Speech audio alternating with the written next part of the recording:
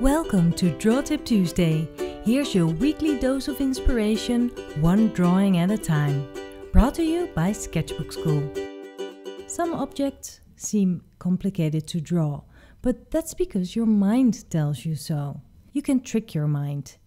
If you look at the shapes around the subject you want to draw, you'll be able to outline the shape with more confidence. I'll show you with this pair of scissors. Now, where do you start? Well, let's first look at the negative shape, highlighted in blue here. Now let's filter out all those distracting details. Just try to ignore them. Now, focus on the blue space. With my eyes, I slowly follow the contours of the shape, and I follow with my pen.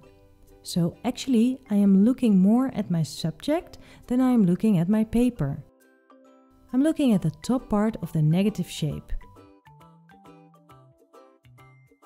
Then at the next large negative shape, at the right side.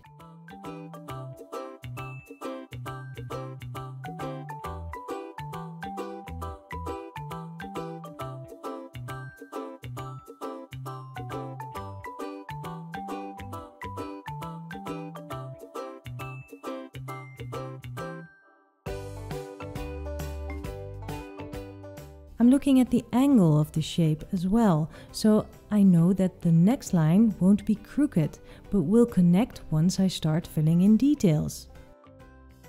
Keep looking back and forth, from the subject to your line. Back and forth, back and forth. Again, here, I make sure that my line will end here, so it makes sense later for the blade of the scissors to connect to the handle. This way I work my way around the shape until I have the contour done.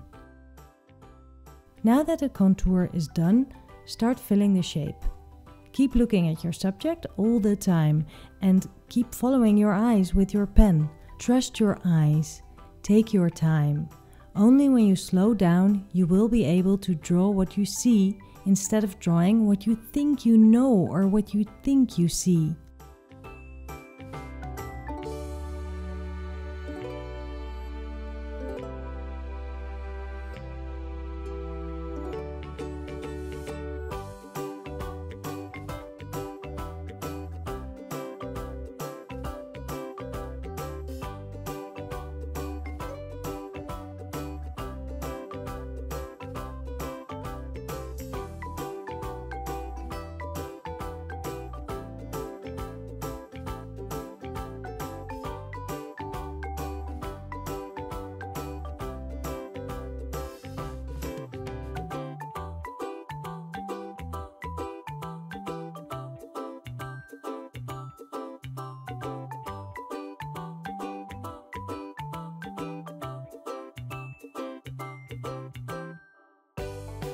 When all details are added, with hatching lines you can add shadows and those will give your subject a sense of depth.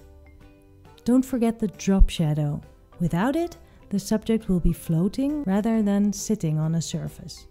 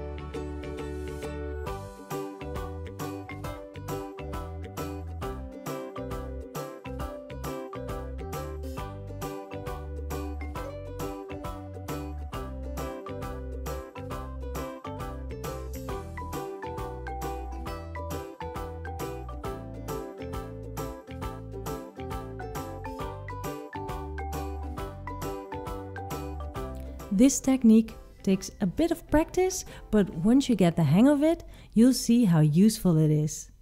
And if you're ready for more, sign up for a class at sketchbookschool.com.